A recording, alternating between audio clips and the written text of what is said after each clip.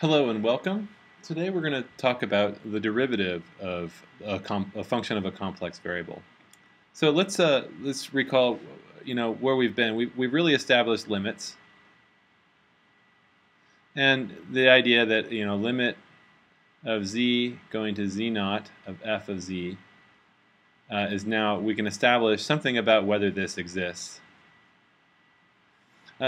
Before we do that, we want to talk about one more thing, which is the continuity. The idea of functions f of z is continuous if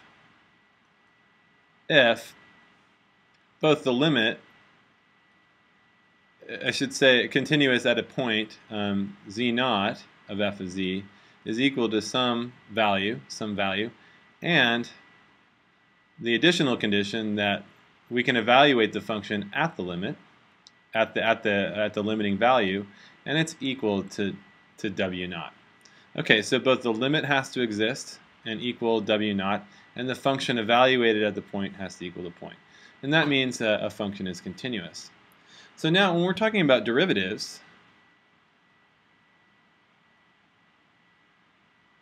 of a function, so let's recall of x in the real plane, or the real line now.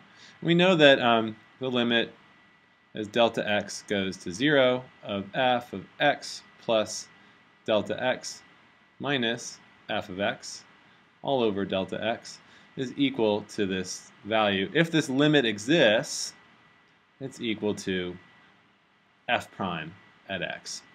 All right, so the limit has to exist.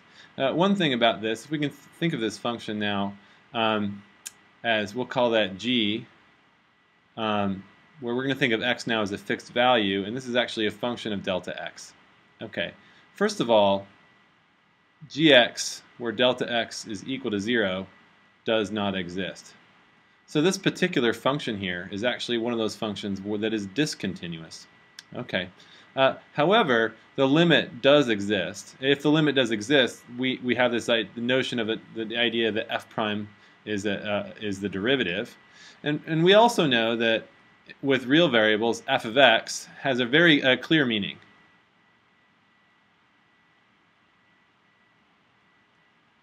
So I should say has a clear meaning. And that meaning, of course, is that if I have some function and I'm looking at a point x, like there, that f prime represents the slope of the tangent line. We all know that, and we use it a lot in all of your mathematics and applied mathematics. The slope of the tangent line is an incredibly important piece of information about a function. And so, f prime has a lot of descriptive power.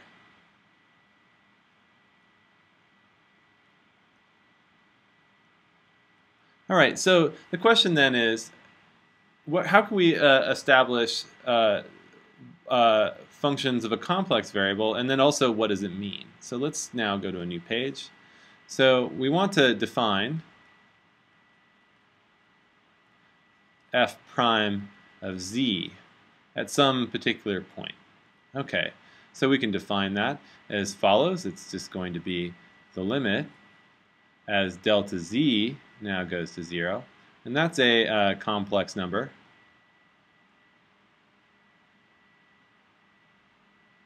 Right? And that's going to be f of at z naught plus delta z minus f of z naught all over delta z. Okay, and when this limit exists, we say the value is this thing called f prime at z naught. Okay, all right. So let's see if we can study this limiting process. So let's try an example. And the classic example is that of f of z is equal to z squared. Okay, so let's do this. Limit delta z goes to 0. And when we're talking about this complex number, again, so we have some point, z naught in the plane, and we're going to look at some little neighborhood around it. We want this function to exist everywhere, and of course it has to be continuous at z naught. And now what we're going to do then is take some point that's far away from it, some perturbation, and then we're going to go in like that. And we can go in from any path, right? We have to, the limit involves any path going towards, and that really is this idea of right here, that is, if this is z naught right there, then that is z naught plus delta z. And as delta z goes to 0, we're going along towards z naught. Okay, so that's the idea. And now what we got to do is just compute this. So we have z. We evaluate the function at z naught plus delta z, quantity squared, right? Because that's our function here. And then we minus it with z naught squared all over delta z. Now delta z can be any complex number, and we're going to take that complex number to 0. All right, well, we can FOIL this out here, and that's going to be z naught squared plus 2z delta z minus z naught squared. And that's a z naught there as well, and that's delta z. And that we're taking the limit as delta z goes to 0. Okay, so we can clearly see that a bunch of stuff cancels here. We see that cancels with that, and we see we can ratio those two things, and we're left with the limit as delta z goes to 0. Oh, sorry, we forgot one thing. Forgot one term. There's also a plus delta z quantity squared term. So we're left with 2z naught plus a delta z term, because one of these will cancel. Okay, and so of course that goes to 0 as we take the limit, and we get 2z naught. So we've just learned something, that dz of z squared is equal to 2z. Okay, that's of course exactly like in real variables. So it appears that the power rule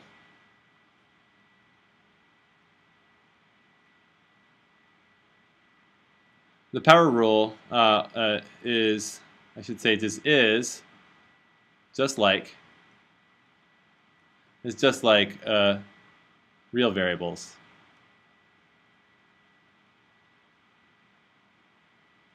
Okay, so we have 2z, and so that's a pretty nice result. So now let's study another example where things maybe aren't so clear, and it's not as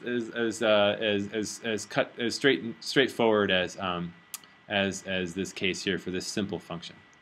All right, so let's try another one. Let's try the example f of z is equal to the modulus, the complex modulus squared. All right, of course we know this is equal to z times z bar. And this is also can be written as x squared plus y squared. All right, we want to see if this has a derivative. So this has a flavor. This is, of course, a real valued function.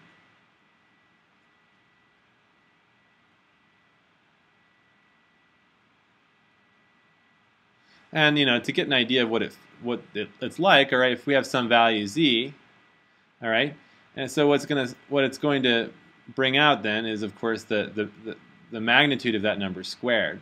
So this seems like a function that sort of behaves a lot like f of x is equal to x squared, right? The only idea, though, is that all the points out here in the complex plane that are all of the same radius will all have the same value. But, of course, we have x there and x there. This x value here, it behaves very similar. So you think that this is a very simple function. It's a smooth, continuous function. We want to know if it has a derivative in the complex plane. So let's go check. So let's limit of delta z going to 0. We can write it as z plus delta z squared minus z all over delta z. Delta z going to 0. We have to rewrite that again. And now we're gonna write this in a formula. We're gonna actually use this this definition of it that makes it a little simple to write down. Z plus delta z quantity times z bar plus delta z bar. Those are the complex conjugates there. minus z bar all over delta z. Okay. And then we have to keep simplifying here. And now we see that there's a z bar. Then there is a plus z delta z bar plus z bar delta z plus delta z bar minus z bar all over delta z. Okay, we see those cancel there. And now we have a little bit of work here. We see there's also this one cancels there. So we're left with limit delta z going to 0 of what's left here is going to be a z here. And then the ratio of delta z bar over delta z. And then we also see a cancellation there. We get a plus z bar. Okay, so that's what we're left with. And it looks like this is getting pretty interesting. Now we just really have to study what's going on here. So we need to kind of go over to the side here and see if we can study limit delta z going to 0 of delta z over delta z. All right, so we want to know what that equals. Okay, this seems like a fairly straightforward function, but let's see if we can actually, so what we're going to do is actually test paths. So like any limit in the complex plane, it has to be true for all paths. So let's now just see if we can get some intuition by looking at two different paths. So let's break this out so we can actually do this. So we can remember that delta z is actually going to be equal to delta x plus I delta y, right? So we can say delta y now, we can say is 0. And then we're going to take delta x starting at some non-zero point and take it towards 0. All right, so this is the example. And this is the delta z plane. This is the example of taking delta z to 0. And now we're going to take delta z or delta x this way or that way. And the delta y plane, we've set that to 0. So we're taking our path into 0 on the delta x axis. So that will be what I'll call path 1. And then there's going to be path 2, which is going down this way. So that'll be my second test path. All right. So of course this doesn't comprise all possible paths going in towards 0, but it's two test paths that we can see if we can figure out what's going on there. So the next one will be that delta x is equal to 0, and we're going to take delta y going to 0. Okay, so let's give myself some room here. What we're going to do then is let's try these two test paths. So if delta y is equal to 0, that means that this limit then becomes limit delta x goes to 0. Right, so we're going to try test path 1. And delta z bar then becomes just delta x. And then delta z on the bottom becomes delta x, right? Because we've set delta y equal to 0. And of course the limit is going to be 1. Now let's try path number 2. Limit, and that's delta y going to 0. And now what we have on the top is a delta z bar, so that becomes a negative I delta y, because we've made delta x 0, over I delta y. Okay, now we can take that limit, and it turns out that will be negative 1. Okay, so we see that we knew that the limit had to, for the limit to exist, it has to be true that every path leads to the same point. Okay, so let's see if we can go back to our original function. So we have a little bit of a problem now. So two different paths. So path 1, we get the result, the limit here becomes z plus z bar. And over here for path 2, we got minus z plus z bar. Now for the derivative to exist, it must be that these two things are equal. Well, the only way that these two things are equal is if z is equal to 0 itself. All right. So this means we can now conclude that f prime of z only exists at z equals 0. This function, which seems so simple in the complex plane, has no derivative in the complex plane except for at the very origin of the complex plane. So that's a pretty interesting result, and I think it's a bit counterintuitive. So that just sort of really displays what's going on here in the complex plane. It's a little bit more complicated than for real valued functions. All right, so now let's try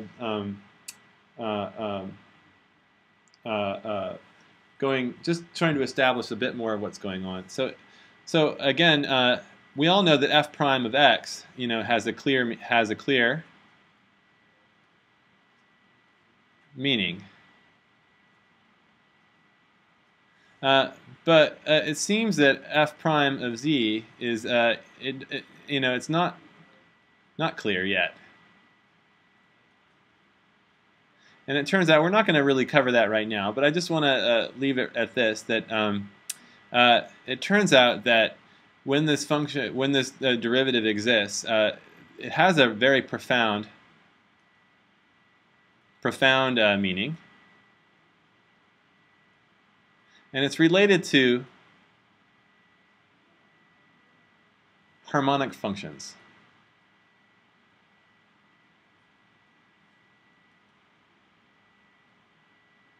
So remember what harmonic functions are. If I have a function, we'll call it g of x comma y is harmonic if it solves Laplace's equation.